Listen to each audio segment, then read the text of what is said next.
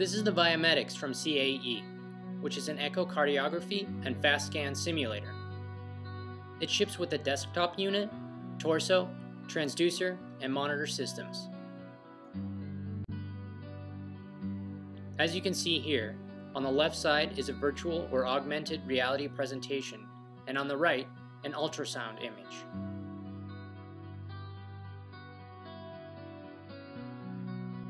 Here, the transducer is on top of a rib, and so on the ultrasound side, there is a full shadow, until we move over the lung.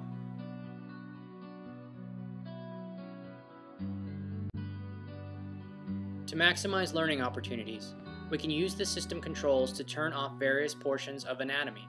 By turning off ribs and lungs, the learner can focus on the specific areas of interest.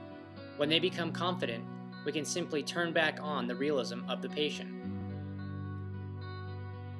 Views can be modified as the instructor prefers between full screen, split screen, and windowed modes.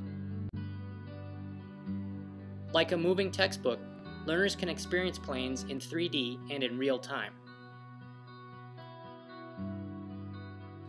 One really neat application of the software is the ability to only turn on specific anatomy, such as the heart.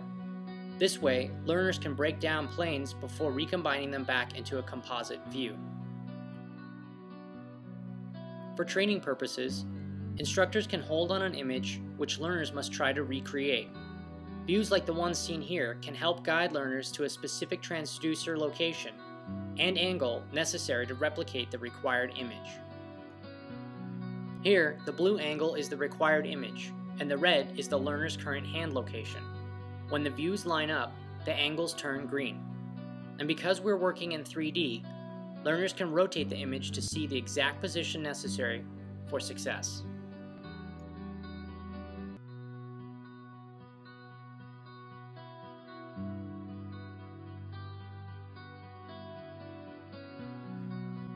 In tutorial mode, learners can select various portions of anatomy to learn exactly what they are looking at.